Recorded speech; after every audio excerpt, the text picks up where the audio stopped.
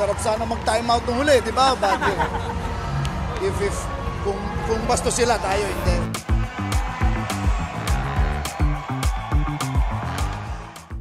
I know a lot of people doubted this team after the first time that we lost. But I didn't tell you the first words in the dugout after we lost. I said this was the loss that we could afford. And I thought we needed that loss actually. So we just kept our focus and here we are. You know, the players did a hell of a job. They stuck together. We kept this team of what? 5 Americans, 5 imports, 6 imports to below 70 points. That was great defense, man. So in the end, that was our defense that got us to this gold medal. Coach, Justin Brownlee once again delivered when it mattered most. Talk about yung effort niya from the time na nag-struggle siya to the Cambodia game to now. Yeah, well, we all know that in that Cambodia game, that wasn't the real Justin Brownlee. But when we had the real Brownlee, then you saw the result, right? We just wanted to make sure we knew we had the game to beat Cambodia, but we had to be able to play our game. And we were worried when we didn't have Calvin and we didn't have Justin. But if we knew that if we have everyone in, we have the team and the game to beat Cambodia. Coach, you said that you came here to win the gold, and now that you've won the gold, nag-sink in na ba sa'yo? Oh, well, you know, I came here, I envisioned this, I visualized it, and, you know, but I didn't make it happen. It was the players who made it happen. It was their effort, their unwillingness to give up, and in the end, sarap sana mag-timeout nung huli, di ba? But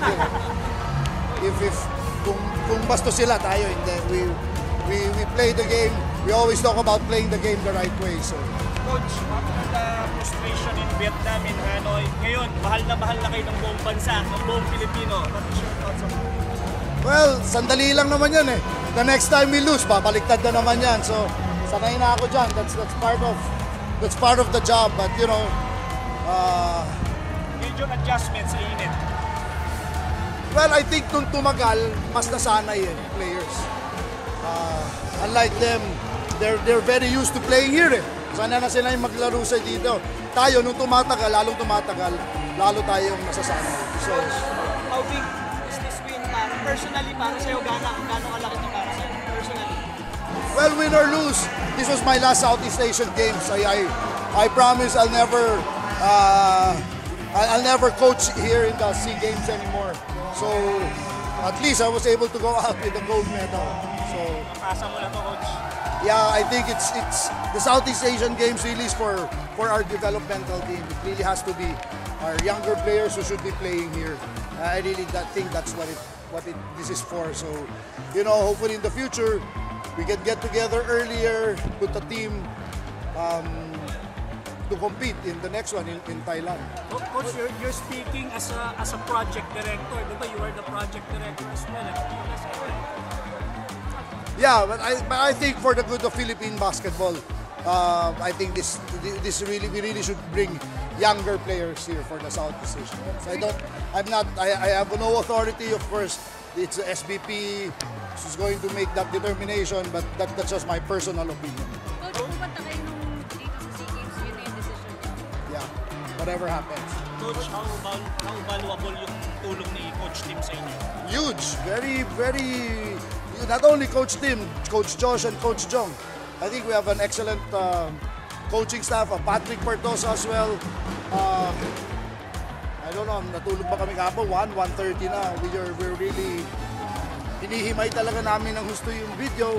We watched their game against Thailand and then we watched our previous game so that in our film viewing at lunchtime today, then we have something to show the players, very specific, the things that we wanted to make sure. So we were able to do things today that we were able na tinago natin in the first game. We did a lot of things today that we didn't show in the elimination round, and that was really by design. We really came here with the plan that we're going to do things reserve things only for the playoffs. You finally let your emotions out after that last shot. Medyo napatawa na lang yung Wala, ganun talaga. It's just emotion, it's happiness, it's just relief for a job well done. I'm very, very happy for these guys. Happy for the Philippine Olympic Committee, for the PSC, SBP especially, and very happy for the Filipino people. All throughout, we kept asking the players what Puso means to you. Every player gave his own interpretation what Puso is all about. And for me, Puso is all about our service to the country.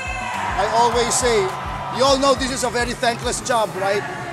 But I still do it because this is the only way I know how I can serve my country. I'm not a politician, I'm not a business tycoon. The only way I know to serve my country is by coaching the national team. So for me, that's what Puso is all about. Coach, you were mentioning kanina yung mga batang players natin. Binaban mo si Jerome aside from the usual scorers. Your thoughts sa paglalaro ni Jerome? Well, there's a reason why he's here. There's a very specific role that we need him to play. Coach, how integral is this goal for your preparations for the World Cup? Not too much in the overall scheme of things because this is a very different team from the World Cup team. Except, you know, just at least we get a reprieve from the people. At least I get a reprieve from the people at least. Yun lang yun. Since huling SEA Games na to, how do you describe this team? Anong matatawag sa team na to?